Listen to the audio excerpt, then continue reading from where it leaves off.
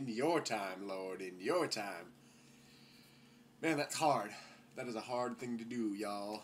If you're trying to do it, then you know. Trying to do things in His time and be patient for His time is, man, it can be really hard. I, for one, am, I try not to acknowledge that time truly exists, of course. That is merely a construct of our mind. But, nonetheless, I still exist as an extremely impatient person, especially when it comes to God's blessings or instructions. I'm like, okay, God, good. Ooh, hey, you worked this thing out in me once. That must be enough, right? You did it, so it's got to be great. What's next? Now what do we do? And lately he's kind of been answering those things, but it hasn't been with like, okay, now you get to do this. Go, be a blessing, blank, blank, blank. It's been like, oh, you're ready. Okay, here. How about this area then? And then he'll work on that one and disabuse me of my notions. So thanks for that. I mean, it's all good, literally. Not like it's all good, but it's all good. And why is it good? Romans 6:12.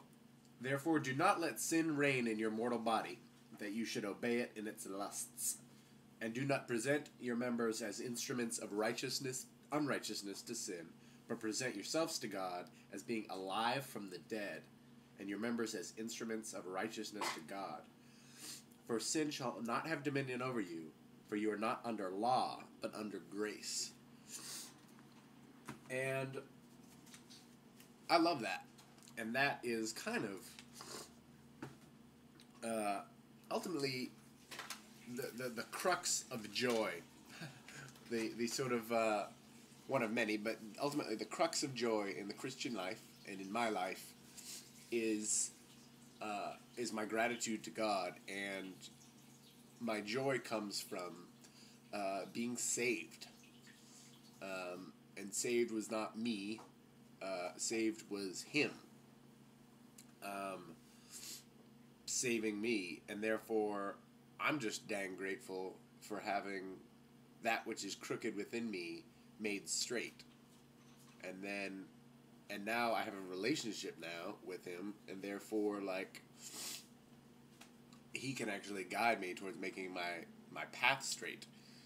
Like, my soul was made straight through no really involvement of my own, other than, I guess, probably not delaying it by being especially, that's right, I said that, especially willful, and trying to flee from that understanding He was trying to give me. But everything really builds from that, from joy of that salvation. And when it's kind of like, when I kind of sat in that knowledge or that joy for the first time, is really like, as a younger person, is when I was like, I have to walk in this. And recently I've been re-impressed by it as a solid foundation for everything, because it keeps it from being, you must do this, and you must do this, and you must do this, and which can be off-putting to people, I think. Certainly off-putting to me. Now, granted, there's that in there as well, but the you must do this, you must do this is going to offend our nature as human beings. It offended my nature as a human being. But God, in His grace, transforms your very nature and sacrificed that which was precious to Him, that which was Him, in order to atone for my scabby soul. And how can I not be joyful about that? I got saved. Someone saved my life. And now, through that saving my life, then told me how to be righteous and helpful to people. Like, how can I not just live in absolute joy? And how can that not fuel my works after that? You know what I mean? Works themselves really do nothing. Other than, make somebody's day a little sweeter or whatever. Not saying it's completely useless, but divinely useless and eternally useless. So not only did He save my life, then He also gave me a purpose. I mean, imagine if someone just did that. If you were, like, someone was shooting at you and someone went and took that gun out of that person's hand and said, don't shoot that person anymore, and then walked over to you and was like, hi, I just saved your life, and check it out. If you do this, this, and this, you actually will lead a righteous life, spend eternity in glory, and bear fruit and spread truth to all those around you.